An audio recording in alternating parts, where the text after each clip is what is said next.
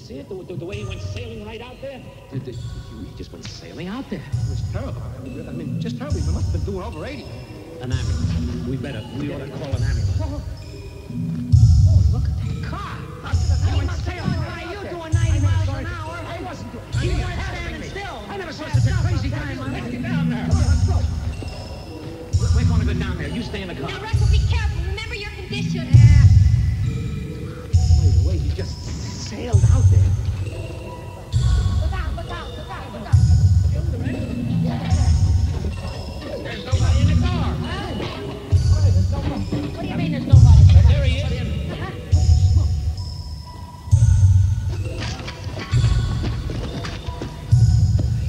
How about that? This guy's still alive, I tell you. He's still alive. Well, maybe we ought to call an ambulance for him right away. How he survived after all that. The way you went sailing right out there. Look, I'm not a doctor or anything. I have some medical experience. I'm a dentist. Do you think you're hurt real bad? Is he kidding? Now, just hold on, mister. We're going to get you to the hospital. You move me, I'll break up in little pieces. What a deal. Look, there's this dose here. There's all this dough. 350 G's. Do you hear what I'm saying? 350 G's. Rosita Beach State Park, just out of Dago in Santa Rosita. It's in this box, buried under this... buried under this big W. You'll see it. You'll see it under this big W. You can't miss it. A big W. And it's been there, and it's been laying there for 15 years. Get him out. He may die. Listen, I tell you, I'm giving it to you. Don't let him kid you. Don't let him give you the business, see? Because it was mine. And I paid for it. Paid for every lousy bucket that you hear. Watch out. Watch out for the bulls. Lousy, stinking bulls are everywhere. Bulls all over the place. You just drive down and dig it up. Dig it all up. And then you fix yourselves all up. Fix yourselves all up. Walk down the street like a king. Back to the old neighborhood. See the forest. The dames all with a big hollow. Big hollow for old Smiler. Good old Smiler. Everybody's friend.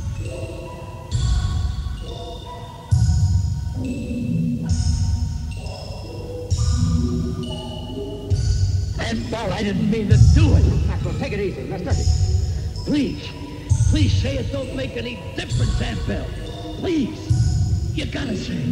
You gotta tell me it don't make any difference. For heaven's sake, tell him. It don't make any difference.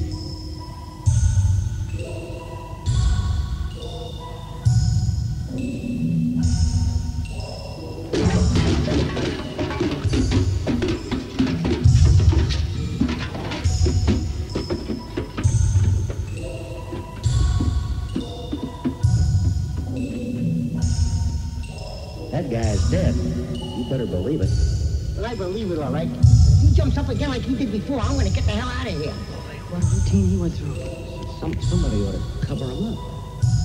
What are you looking at me for, pal? All I got is this sweater. Ah, never mind. I got a blanket up there in the truck. Tell me something. You think there was anything in all that? I mean, you know what he was telling me. Just raving, man. He flipped. Hey, this must be the police. You think we ought to tell them about what he was talking about? What he was just saying, don't say anything, because they'll ask us questions. We'll be here all day. Supposed to be here all day. We gotta be in Vegas this afternoon. Oh, I got a van of furniture. I gotta get to Yuma. My wife and I, we're on a second honeymoon, you know, and I don't know where we... You know, my wife is up there with her mother. And we're on our way to Lake Mead. Oh, what's all the argument about? We just clear him up, see? We don't say nothing, and this way we get out of here. You police officer?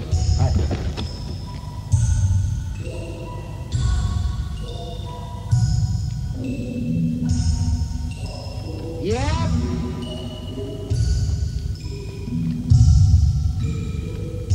How long ago did this happen? About 5 minutes ago. A few minutes ago. About 5 minutes ago. You see it? Actually see it happen? Well, he passed me on a curve, you know, when he made the curve. Did anybody actually see it? Well, he was passing me when he out there. Right over there, up there. Who was the first down to? Well, we all went. We when I all got out of my went car. down. Was he dead? Was he already dead? I said, was he already dead when you got down here? Practically. He's still alive. Did he say anything? I said, did he say anything before he died? Well, what about? What do you mean, what about? Did he say anything or didn't he say anything? Well, He was raving, officer. That's what he What was. about raving? yeah, well, he said, what he said was sort of, Embarrassing. It's what, come on. He thought that this fellow was his aunt. His aunt? Yeah, his Aunt Belle. Yeah, that's right. He must have had an aunt named Aunt Belle. All right. Did he make any kind of statement? Last message? Anything like that? He didn't make that clear at all. He didn't make it clear. No, he didn't make anything clear. Look, officer, can we get going? Just Huh? a minute. I better get your names and where you can be reached just in case. Look, my wife and I, we're on our second honeymoon. We don't know where I we'll don't be, know. you We know what I can mean? stick around for that, officer, because we're doing Las Vegas and we don't know how long we're going to stay or what. Well, look, I got this man of furniture and stuff. I got to get to Yuma before I get back to my desk. Reasonable. We officer, we stopped off to see if we could help the guy. We couldn't help him. We was too late. So let us get out of here, okay? Full services for him later, like we got our own lives to live, like we ain't had breakfast yet. You know what I mean? We haven't had breakfast yet. I'm going to have to get your name anyway. Hold it.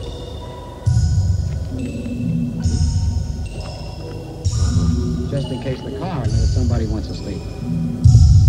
J. Russell Finch, 2790 Penrose Boulevard, Fresno. But I won't be home for a couple of weeks, but you can get me to my office. Where is that? What'd you say, sir? Where is it? Oh, the office? Pacific Edible Seaweed Company. And it's in Fresno, but you can call me through my secretary. Ambulance on its way. Yeah, the ambulance is on its way. Is he dead? Listen, we better ship those cars up there. They're right on the girl. Well, I guess it's about over.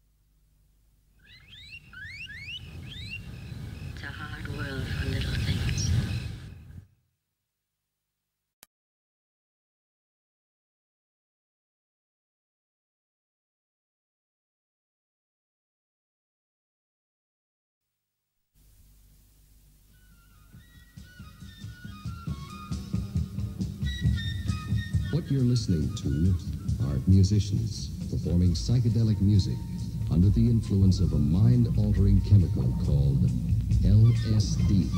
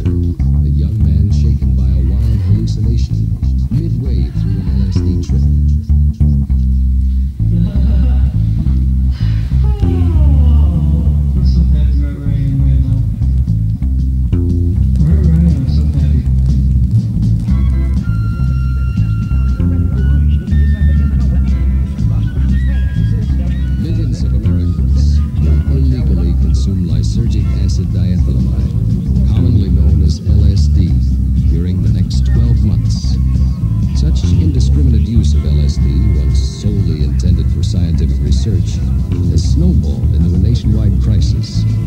Teenagers prowl along the Sunset Strip in Los Angeles, high on the drug.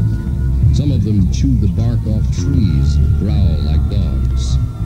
They alternately writhe on the floor, screaming, cower in a corner, or dreamily prop themselves against the walls.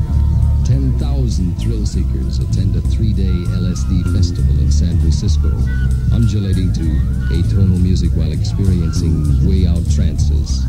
LSD pushers openly sell the drug on dozens of college campuses. Adherents include corporation presidents, noted educators, a magazine publisher. But it's mostly unsupervised teenagers, the rebellious adolescents searching for identity, who embrace LSD and sound its praises. The most beautiful thing in the whole world. And then the paintings on the walls were dripping. You could see the paint coming down like this, just like if somebody was hosing it off at the top and all the paint was running down to the floor. But it was so pretty. They were running. Just like they were melting. It was groovy. Would that feel like that?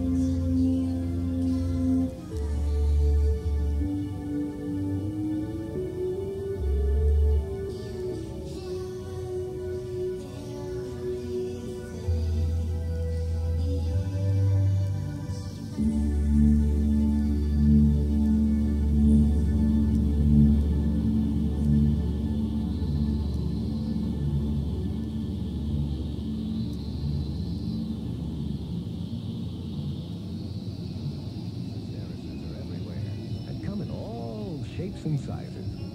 Big as a Grendel, tiny as a Sussman, and sometimes just middle-sized, like premises nibbling on the tees. You find them on race rundles just before the sun goes down, or on the wayside in the rain when the single fingle makes its rounds. In crowded wrinkle turns in the wee hours of the morning when no one feels very energetic and the man at the piano plays songs you haven't heard since Septumbulance. Hysteresis like pretty girls named Ingeborg with silver shoopers in their hair and banjo strings, moonlight gallops to the off and on. Yeah, they laugh a lot and send funny picture postcards in the Gelpening and play canasta with the Rodenstocks when the weather's bad. And sometimes Hysteresis is sad and sit and mope about the Limrocks and the snurds they loved and lost, or cry big teetle-doodles and sob until you'd think their hearts would break into a million tiny crevices. Hysteresis dislike Alpenstons with yellow teeth who step on people's feet in crowded subways, and old wet newspapers with pictures of the winning turtle blurred, and artichokes for breakfast when the bumblebuger's gone. Hysteresis are laughter when the rimron's slightly off his elf, and tears when Chiron Bendel's sad and comes around no more, and music to your ears trancing dwindled down so you hear the dialings dropping one by one. Well, cynical people and those who've lost their faith in things they never see may curl their lips and call Hysteresis a useless lot and hardly worth a mentioning. But me, well, gee, when I go home at night feeling low and beat out and out of sorts with life and reach for my pipe and slip out of my shoes and unscrew my little wooden head, I don't know, I hear a little sound and I know my own Hysteris is there. I lean over in my easy chair and pat its little thermotrockle and my Hysteris smiles back at me. Well, sometimes I forget that, of course, they hardly ever talk. And I say to my Hysteris, get off in the shit, so you never send there's the guy shooting in the city, that's Delta.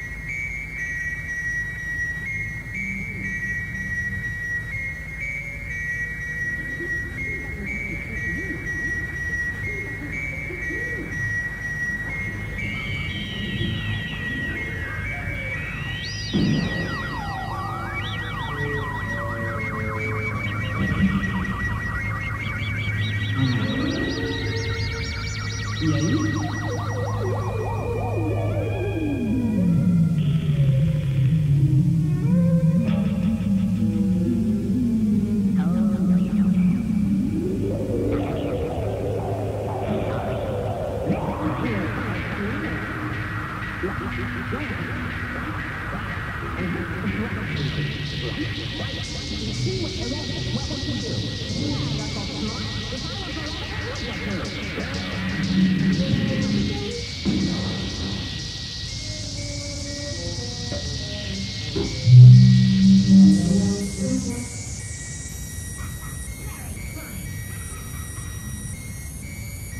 I'm sorry, fellas, but I can't wait any longer.